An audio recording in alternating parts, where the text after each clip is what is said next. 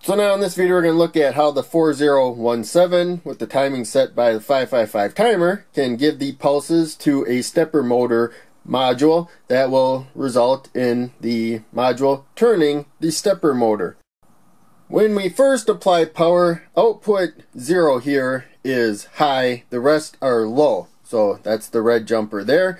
And then we give a high pulse to the clock with the 555 timer, and then output 1 goes high, well 0 goes low. So that's the orange jumper. And then another pulse, we got output 2, the yellow jumper there, and then another pulse, output 3 there. Then when we give it another pulse, output 4 goes high, but we're not really doing anything with that. So instead we're bringing it up to the reset pin. And so ultimately that will give the reset pin a high output. It will reset the 555 timer, which puts the output 0 back to high. And output 4 goes back to low, of course. So now we need to give those outputs as signals to this stepper motor module here. If you give a high output to, or input I should say now, to the top pin and then work your way down, that slowly turns the stepper motor clockwise, which is what we want here. So we got output 0 red, output 1 is orange, output 2 is yellow, and output 3 is green right there.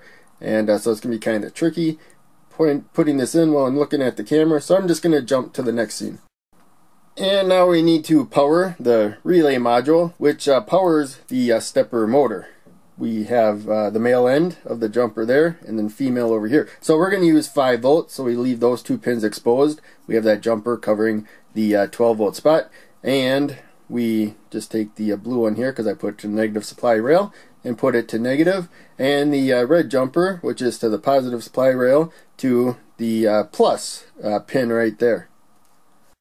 And this stepper motor already has the ribbon cables in there. We just have to insert it in the slot there. So I bought these in a kit where they came together, so you know they'll work together perfectly. And now I turn the power on. I also replaced the timing resistors for the 555 timer in astable mode, which I assume you already understand if you're looking at stepper motors and the 4017 integrated circuit. But in any case, we're getting about 1/10 of the speed now, since the resistance is about 10 times as much, so it's going slower. Each time you see a pass right here, there's a motor in here that turned clockwise completely. So there's 4 coils. You can think of top, right, bottom, and left, and it makes that turn, but there's gears in here, so that I think it might be 160, I can't remember exactly, but you need many times complete turns inside of here before you get a complete turn right there. So this is with 10 kilo ohm resistors for the timing. It is going very slow, but you could actually still see it moving, and so I'm going to set the timing with 1000 ohm resistors, and you should turn the power off when you do that, but we should be okay. And you're going to see that it goes quite a bit faster, and this is still pretty slow for this right here.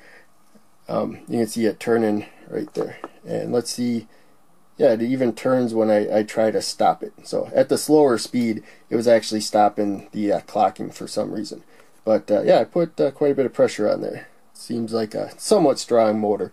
Maybe I'll test that out later on. And before we go, I thought I'd show the current needs that we have from the power supply right there. So a little less than 200 milliamps of current. So you got to provide that, but we're doing 1 output at a time, 1 coil energized at a time. We could do 2, so you get more power from a complete turn. And we would need probably about twice the current that you see there. So just be aware of that.